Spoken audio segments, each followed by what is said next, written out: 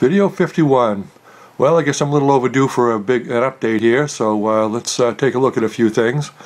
First off, the body is off the car. It's out at the paint shop finally, so should have that back in a couple of weeks. And but taking the opportunity in the meantime to fix up a few things that I, should have done a little better maybe, and a few corrections, additions. So under the hood here, it's been much easier to get at the wiring, and of course behind the dashboard there as well. So I finally got my radio in place and working, which is nice, a little CD player.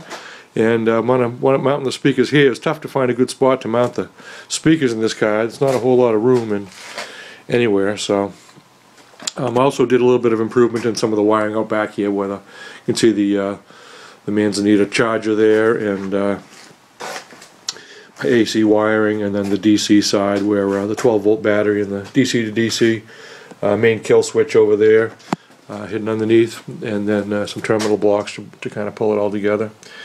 I also wanted putting in been marking out on the console where the shifter is going to go in. The transmission should be going in here pretty soon. So I'm going to mount the shifter right there. Seems like about the right spot.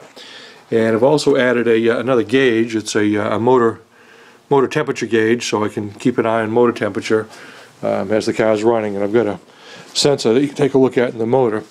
So also I have decided to put in the motor and transmission. This blue motor is a custom-built motor by Dennis Berube, so it should be an awesome racing motor. And I've got that hooked up to a EVGlide, which is a converted power glide done by KansasEV.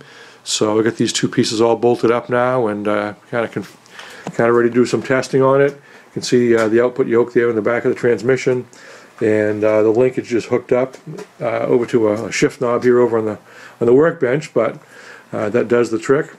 So I thought I'd give this thing a little spin tonight, and we'll see how this guy runs.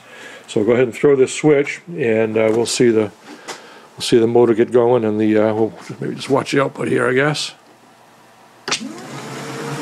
So she starts up. It's in low gear right now, and if I come over and give this guy a little shift here, so I get everything in the picture, right to high speed. So you can hear that thing sounds pretty nice and quiet and smooth running. Can't run it too long. The output yoke's trying to climb its way out, so need to push that back in. But besides that, she's running good. All the gears work, and it's spinning. I think it needs a little bit of a break-in time.